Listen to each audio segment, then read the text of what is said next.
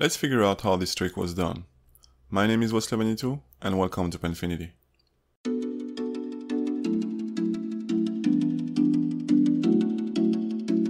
As you know by now, I'm not a really big fan of texturing, and that's why I try to avoid it as much as possible. And I was thinking about floating geometry and how you can avoid to project them all the time, especially if you have to make quick changes. And the problem with them is the viewing angle, because at some point you will see the back of the geometry. And this trick can be really useful, especially if you have to do a quick concept, so let me show you how it was done. For now, we have a basic glossy shader, so let's mix it with the transparent, and let's apply as a mix factor a geometry node with back facing. You see the problem? The back will disappear, but let us see through what's inside, and this is not what we are looking for.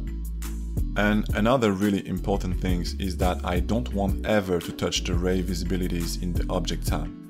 So I want to remove any depth into the transparent and at the same time shut down shadow, diffuse, glossy, everything. And fortunately for us, we have the solution for that.